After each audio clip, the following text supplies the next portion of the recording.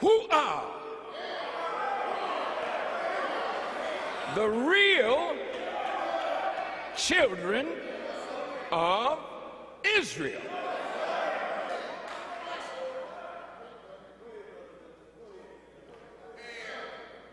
Now, the first time that the name Israel is mentioned in the scripture, in the book of Genesis, Jacob is wrestling with an angel. And they wrestled through the night.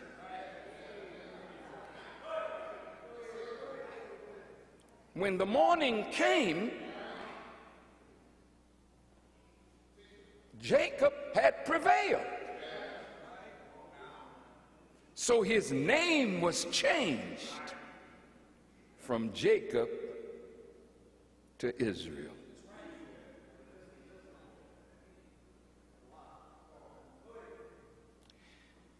Now, this may be controversial to you, but the Honorable Elijah Muhammad taught us that Jacob, his name in Arabic is Yaqub. Yaqub.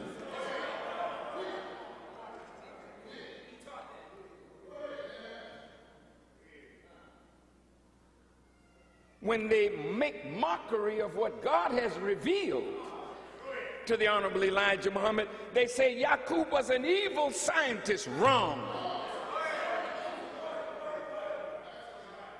He was a scientist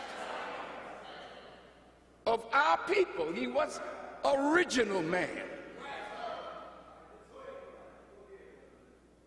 So the question is asked when we join the nation and we have a student enrollment. We're just enrolling in the classroom of our God. He asked the question, who is the original man? When you look up the word original, it means that from which all other humans come.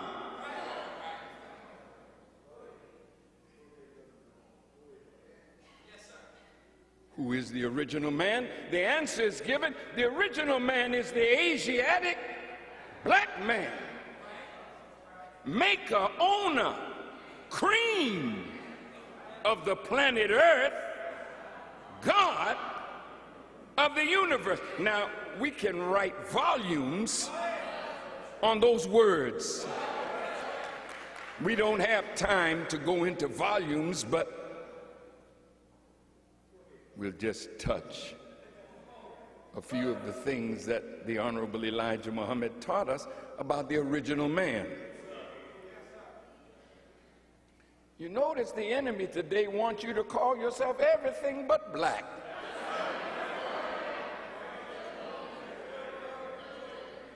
And for years, we would not accept black.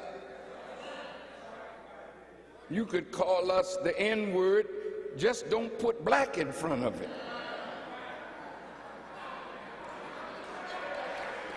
Now we're ready to fight.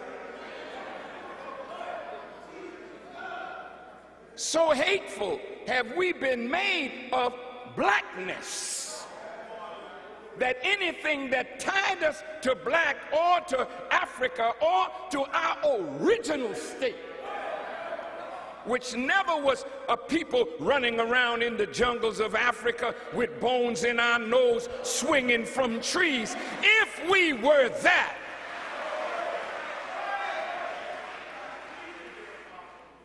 and the white people who enslaved us were not our teachers, how then did we build their mansions in the South? How then did we design clothing for Massa's daughters and Massa's wife? Who taught us how to do the things that we did to make America what it is today. They were not our teachers. We had something innate that could not be destroyed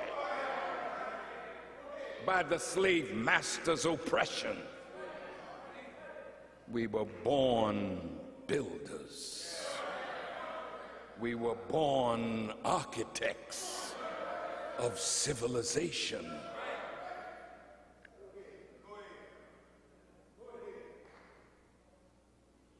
But what are we building today? What has happened to the original man that today people look at us narrowly as though we never contributed anything to the onward march of civilization? But as a student of Elijah Muhammad, we said, no, he's a maker, owner. He's a father of civilization. But he's a God of the universe. That's a heck of a description of you. That's so far from your thinking about yourself. You say this must be a dream, that somebody's telling me that about me. See? But God says in the scripture, my ways are not yours. My thoughts are not yours. I am from above. You are from beneath. And as far as the heavens are from the earth, is as far away of my thinking are your thoughts. That has deep meaning. The Honorable Elijah Muhammad taught us that Yaqub was a scientist who saw in the genetic makeup of the black man that he could bring out of us a new people, the opposite of the original. That is not evil. That is high science. Well, why did he say we were the Asiatic black man? I thought we were Africans.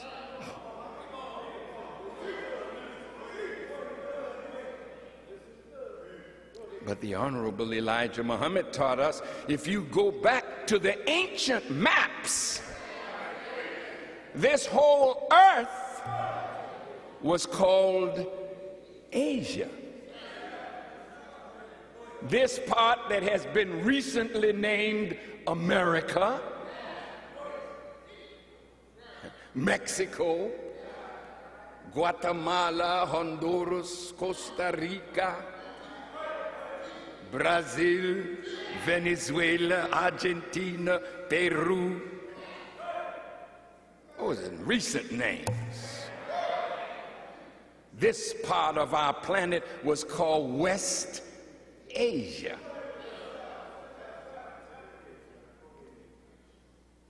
That part of Africa was called East Asia, the jungle of East Asia, the undeveloped part. And Europe was called Eurasia. The earth was one. And we are belonging to the earth, not just America. The earth is our home. You can take your black self to China, bring your wife with you, or grow up in China as a black person. You're not going to produce a Chinese. Wherever you are on the planet, you reproduce yourself. To prove that the earth is one, die on any part of the earth and see will the earth reject your body.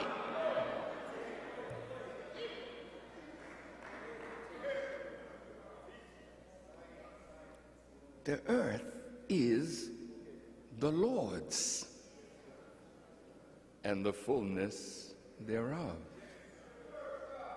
We belong to this planet, and the planet belongs to us. Yaqub saw in the original man other nations. It's there in the Bible, in the book of Genesis. From one blood came all human beings. Well, blood is the life fluid of some living thing. So scholars didn't just say from black people came all human beings. It said from one blood. They left it to us to figure out what blood that is. That is genetically powerful enough to produce the entire human family. Now, those of you who are lettered, that study biology and genetics, they teach you that dark skin is dominant and light skin is recessive. I'm not dealing with race to exalt one group of people over another. I am just dealing with actual facts.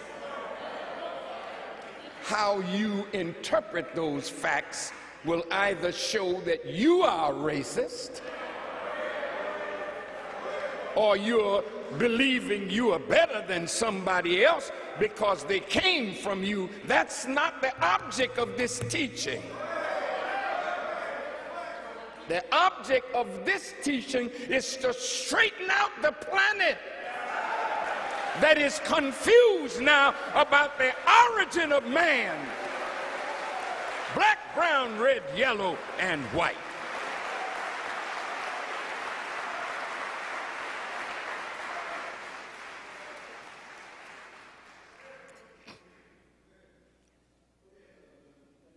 If dark skin is dominant, dominant meaning strong, light skin is recessive, meaning weak, the geneticists say you can get the recessive from the dominant, but you cannot get the dominant from the recessive. You learned that in college. I went for a few years and I learned that too. Now look, the scriptures or the geneticists say dark eyes are dominant, light eyes, blue eyes, green eyes, recessive. You can get the recessive from the dominant, but you can't take two blue-eyed persons and produce one whose pupil, whose eye is black. What does that tell you?